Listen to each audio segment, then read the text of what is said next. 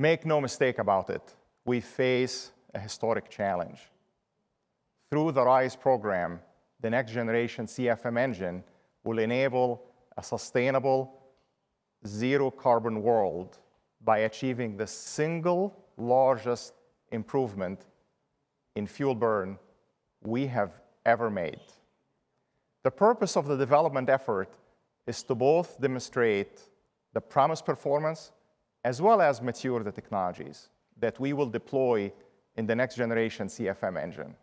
Increasing fuel efficiency by more than 20% not only enables decarbonization, but it's also critical in enabling broader use of both sustainable aviation fuel and hydrogen. This makes it more affordable for more people to fly to more cities while protecting the planet. And above all, it's with safety first.